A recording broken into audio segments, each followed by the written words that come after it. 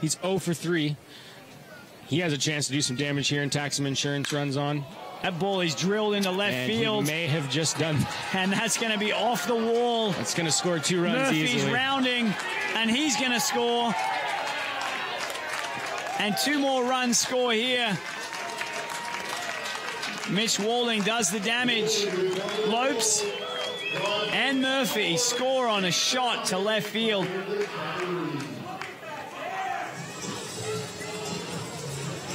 And all of a sudden, this ball game has turned into a run fest for the Cavalry.